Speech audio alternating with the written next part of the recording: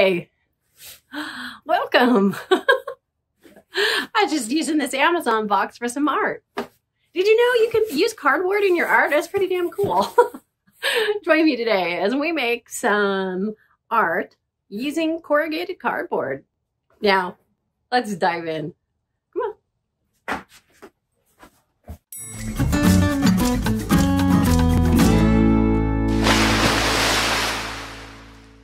Welcome, Sea Rockers. I'm working with an 11 by 14 wood panel board today. It's all primed and ready to go.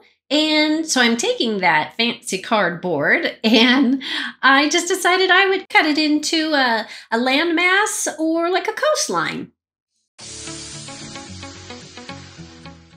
But the whole reason I love using cardboard is for this reason right here, the corrugation.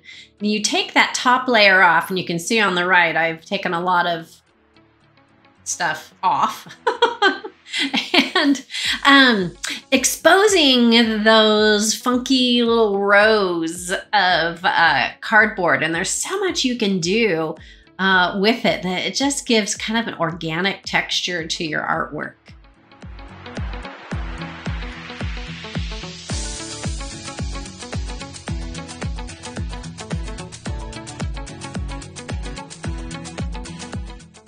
If you think this cardboard technique is as cool as I do, please give that like button a splash. I'd appreciate it. To these organic cells, I'm going to add my love-hate relationship of gold leafing. And I decided instead of using the adhesive that comes with it, I was going to use some Turbo Tacky glue by Aleene's.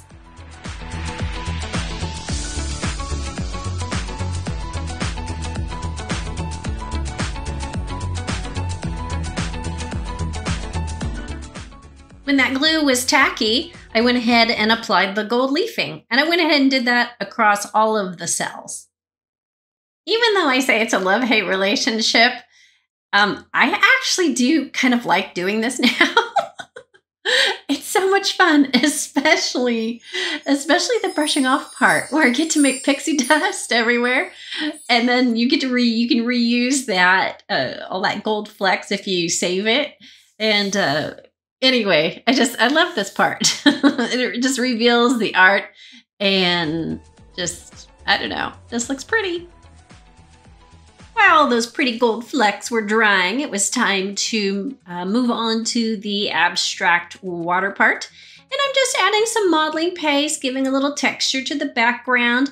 I like how when the paint, pulls in some areas and moves across other areas, it just gives interest and depth to your art piece.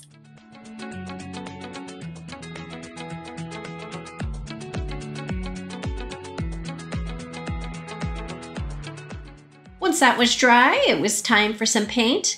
And I'm just using acrylics thinned down with some water. And I decided to use some greens this time. I don't have a whole lot of green because mostly I use blues, but I took what I had and I mixed up some colors, and I think in the end it added a lot of interest, and I really enjoyed using the green palette. To the greens, then I contrasted some tans, ivories, and gold. And I think in the end, it turns out quite pretty.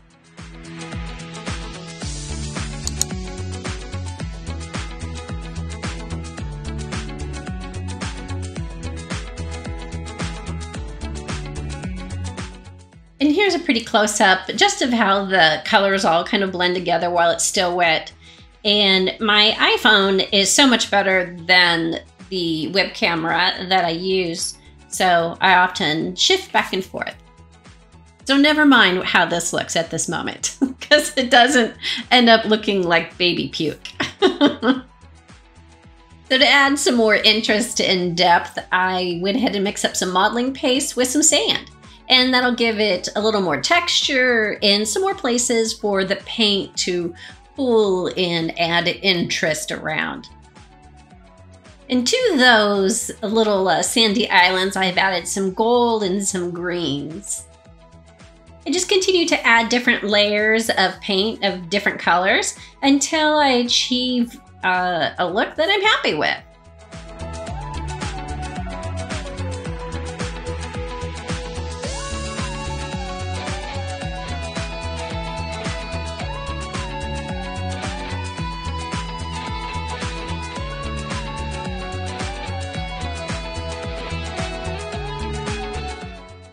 Well, with my iPhone in one hand and the paintbrush in the other, I'm going in and adding a darker green to add some shadows and depths, and then I will blend that out.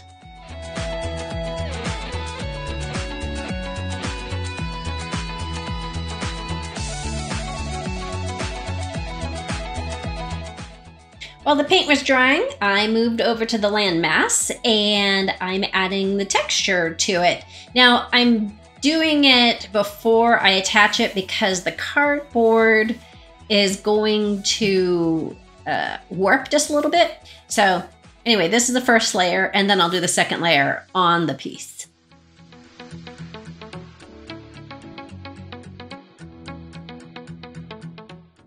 Don't forget to follow me on my other social media platforms. I would love to see you there.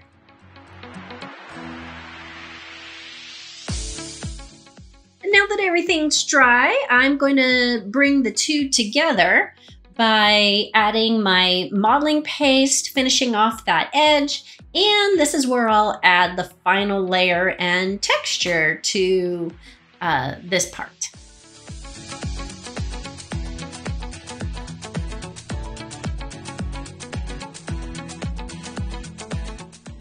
And this is how it turned out. Now it's resin time. I took some green mica powders and kind of mixed it to create just kind of a transparent green. And I'm using my hand because I don't want to, it's not supposed to be a flood coat. It's just supposed to add to it. So I'm just making sure I don't get too much on there and seeing how the colors work together.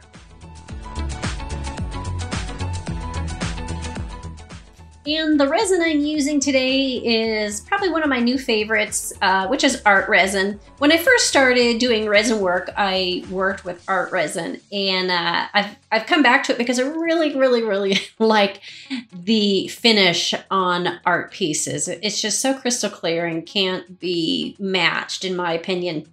So to this piece, I'm also adding a little bit of gold, and then I'll blow that out with the heat gun. And it will add a lot to this piece. And you can see how when I add those ribbons of gold to this, it gives it almost a marbling look, kind of effect. And I really like it.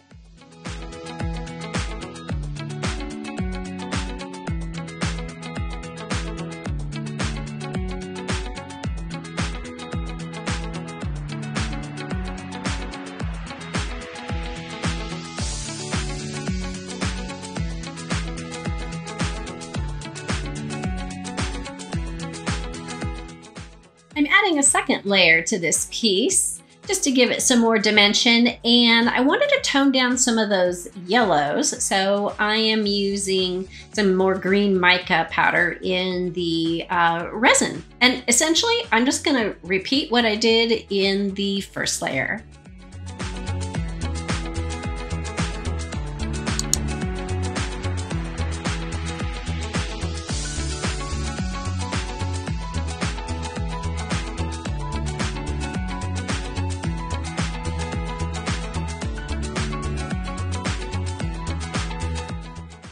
Our piece is almost done. Stay for the reveal. And here it is outside, sparkling so wonderfully.